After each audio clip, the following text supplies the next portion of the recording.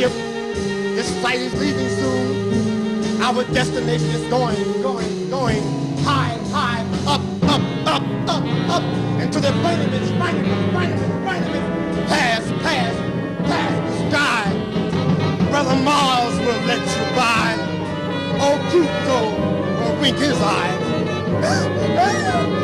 The lady business will cry, because that's what ever rocket ship have passed her by.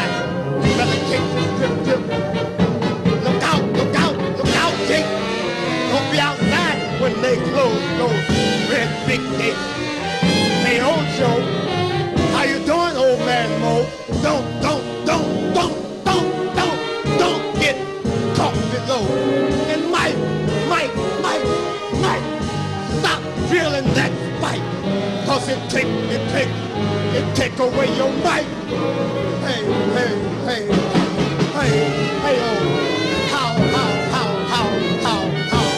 how are you? You better take this trip to the land, to them. Come on, man, close the door. And we'll be back for more.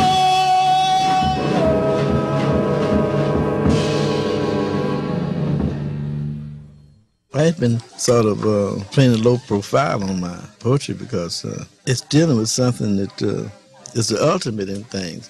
And I have found out that people on this planet are very immature, mentally and spiritually. And I didn't know that. But from dealing with them in the band at different places, I found out that they're actually walking around here dead. But this is a poem that they call it The Dual Change, and I was surprised. I went to Detroit, and two musicians recited it to me together, and by heart, you know, and it really was very impressive.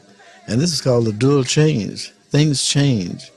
There's always change in the air, but the change is different now from any ever felt before. The music is listening and waiting, while sounding sounds of terrible silence. Didn't you hear the silence lately? Music is silence too. They cannot stop the silence. They cannot compel the silence to cease. They do not know yet how loud the silence can become.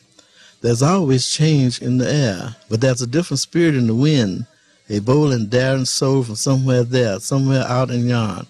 It is even beyond the time. Time is never no more. Everything is space. It is the space of the dual change. The street is no longer a street. It is the highway of the world. There's change in the air. Do you not hear the heavy silence there? It is the double space of dual change. The spirit wind is in the air. It hovers above the street, no longer there. The street, a highway, wide and fair. The emergency decreed it thus. All at once it was seen, the road, the people, the wrong direction there. It's the right road. They're going the wrong direction there. Some of them must turn and go the other way. The arrow points to pointlessness, a two-way street affair, an altar never more again. The people and the leaders walk hand in hand. They were on the right road all the time, but now there is no time. That is why they have to turn and walk the opposite altar way. They must go to the place of space for the celebration of the dual change.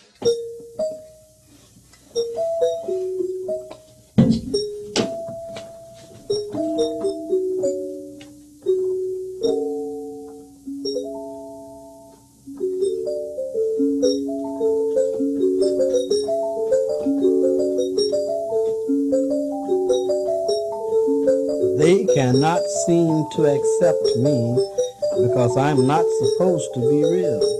They think they're the only real. They think that their way of life is the only life.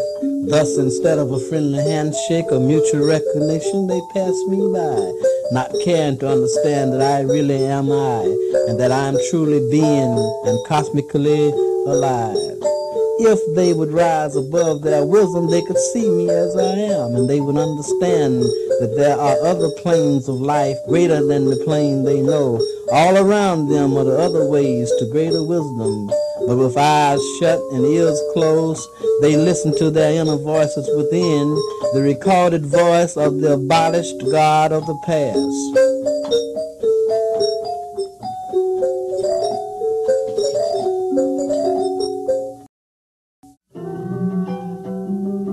have forgotten the old ways, the old paths. I seek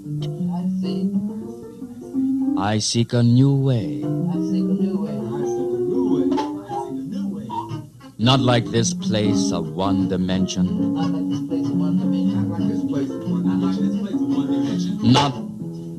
Not like this place. This place of shame confused with glory.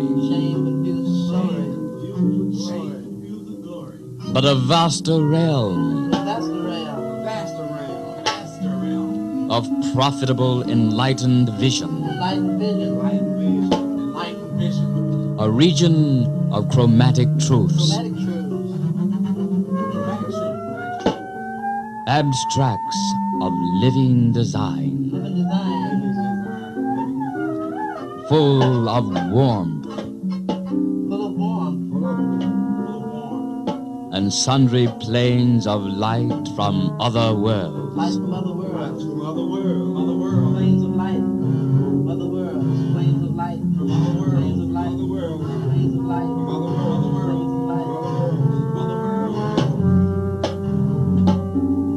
And sundry planes of light from other worlds.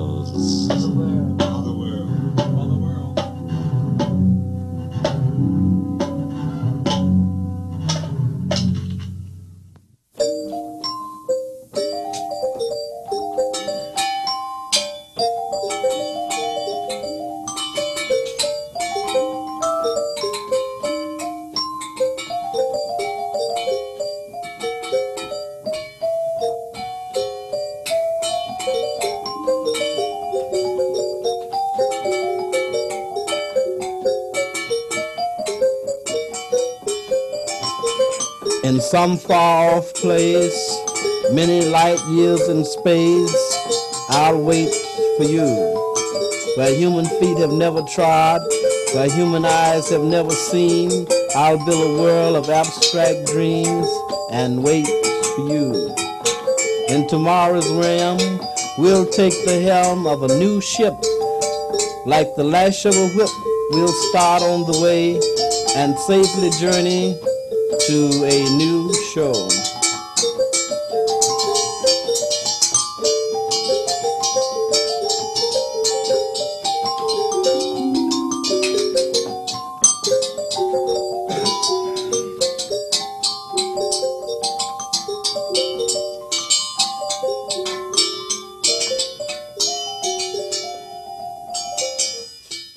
If you're not a myth, whose reality are you?